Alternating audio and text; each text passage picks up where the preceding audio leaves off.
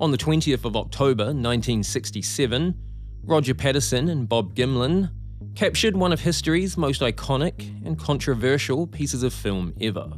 The grainy footage runs for 59.5 seconds, depicting a lumbering, hairy creature walking out of the wilderness and, at one point, looking directly into the camera.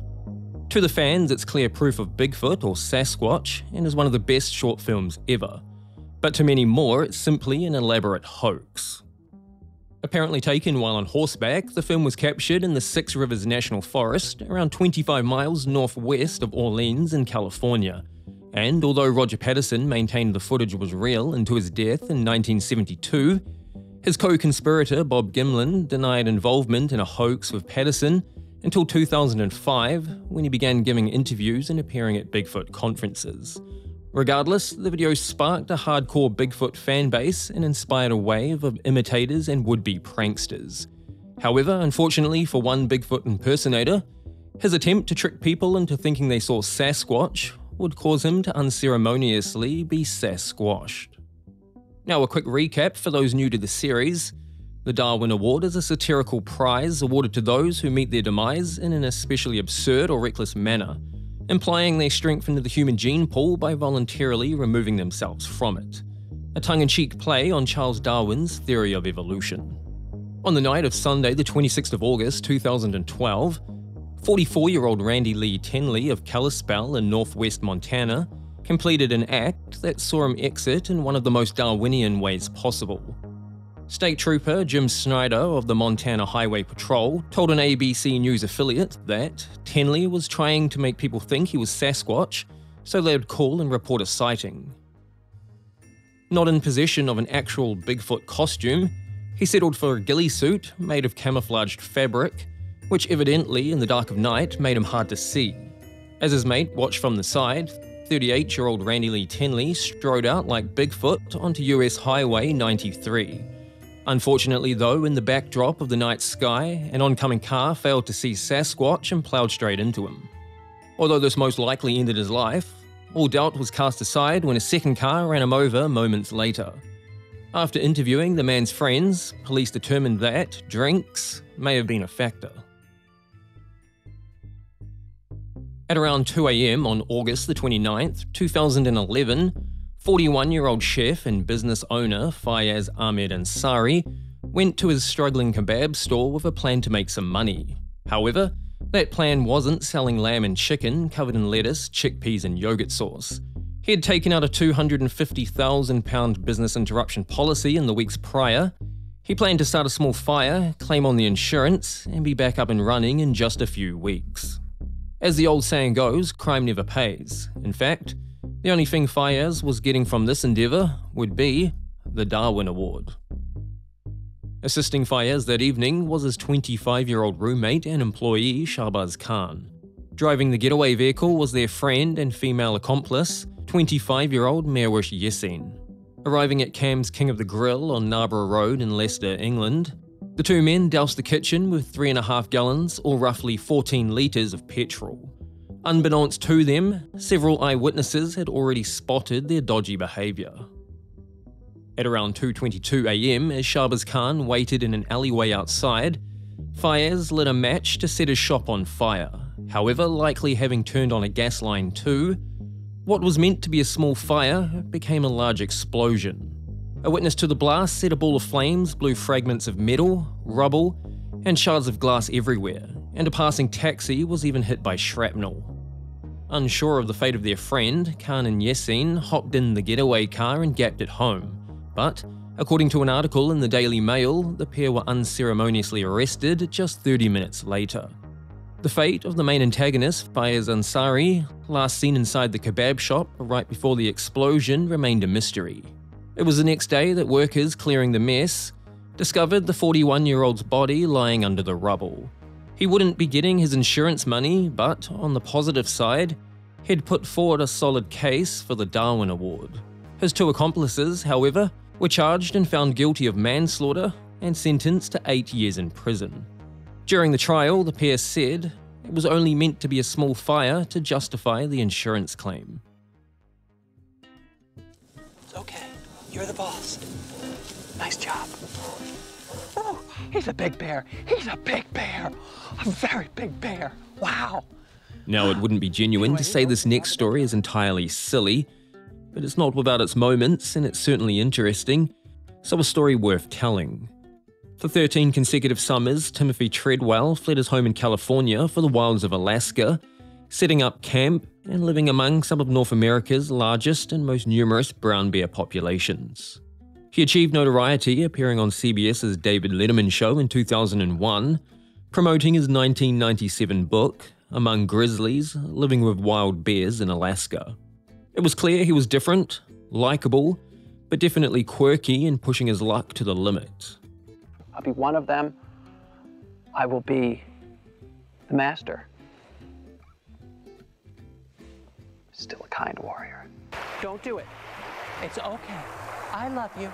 I love you. I love you. I love you. I love you. It just came from her butt. This was just inside of her. My girl. I'm touching her. It's her boob. It's Wendy's boob. Treadwell's years living with the bears was not without controversy. Almost from the start, the National Park Service expressed their concerns about his behaviour. His close photography and video footage often showed him within arm's reach of grizzlies, or getting up close to a mum and her cubs and, at one point, even kissing a bear on the nose. It seemed he genuinely did believe the bears were his friends and that they'd come to accept him as one of them. I found a way to survive with them. Am I a great person? I don't know. I don't know. We're all great people. Everyone has something in them that's wonderful. I'm just different, and I love these bears enough to do it right. Despite persistent encouragement by the National Park Services to do so, Treadwell refused to install an electric fence around his campsites or carry bear spray to use as a deterrent. However, it would be on his 13th consecutive summer living with the bears that his luck would finally run out. In October of 2003, after an argument with the airline over the price of altering his return ticket to California, Treadwell and his girlfriend, Amy Huguenard, decided to stay an extra week at their campsite in the Katmai National Park on the Alaska Peninsula. This was later in the year than usual, and when the bears attempted to gain as much weight as possible before winter. Food had been scarce that autumn, causing the bears to be more aggressive than usual.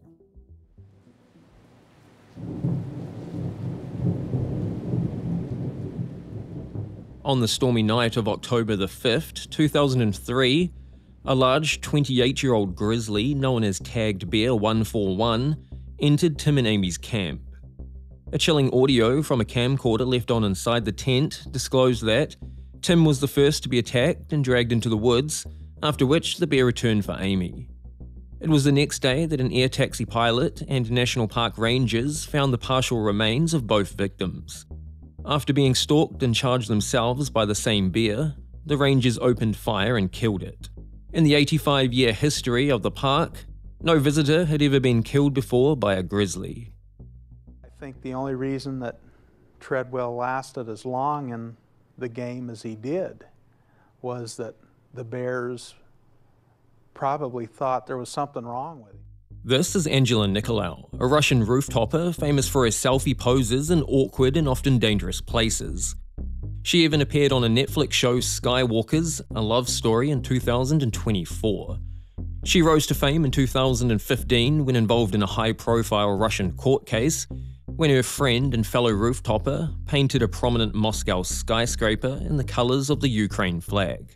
However, it was around 2014 when her limit-pushing selfies began appearing on the internet right across Russia, and while she is still alive and will hopefully remain so, her risk-taking poses helped inspire a wave of young Russian females to take ever more spectacular and risky self-portraits to outdo each other on social media.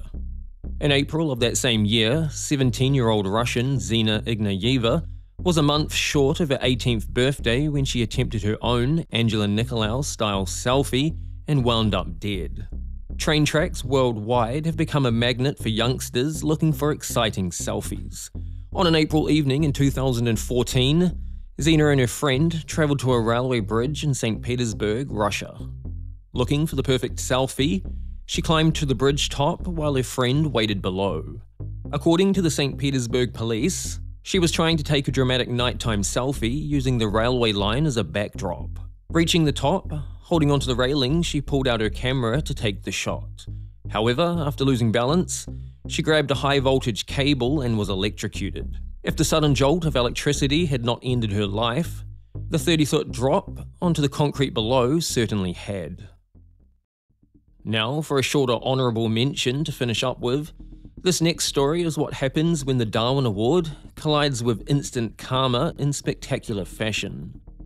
Animal lovers and social justice warriors rejoiced in the spring of 2019 when an unlucky rhino poacher died a grisly and unusual death in Kruger National Park. Of the approximately 23,000 rhinos in Africa, around 20,000 live in South Africa, and nearly 80% of those reside in Kruger National Park. Needless to say, it's ground zero, with around 300 poached each year. In May of 2019, a rather noteworthy poaching incident took place when 5 armed men snuck into Kruger National Park.